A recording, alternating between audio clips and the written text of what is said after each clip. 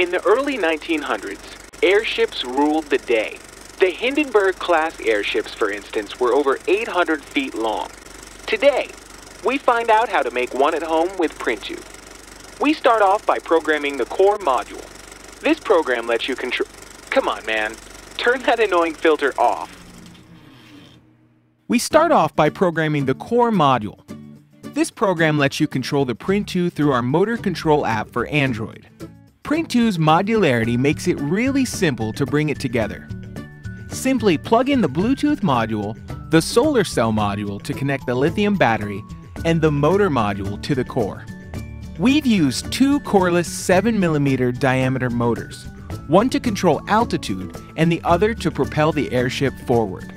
We then used a micro servo to control the direction. For the structure, we've used balsa wood, as it is very lightweight, and paper clips as the legs. Simply use the glue to put things together and use double-sided tape to place the Printoo on the structure.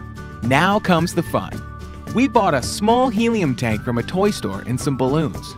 You can be creative with the shapes of the balloons. Just make sure they are tightly held together. Ideally, the lift should be slightly lower than the weight of the airship so that you can use motors to control altitude. And there you go!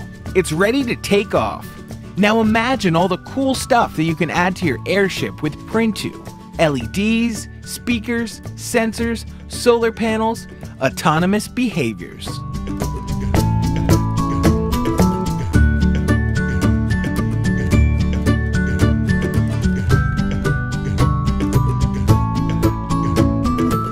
Printoo, bringing everyday objects to life.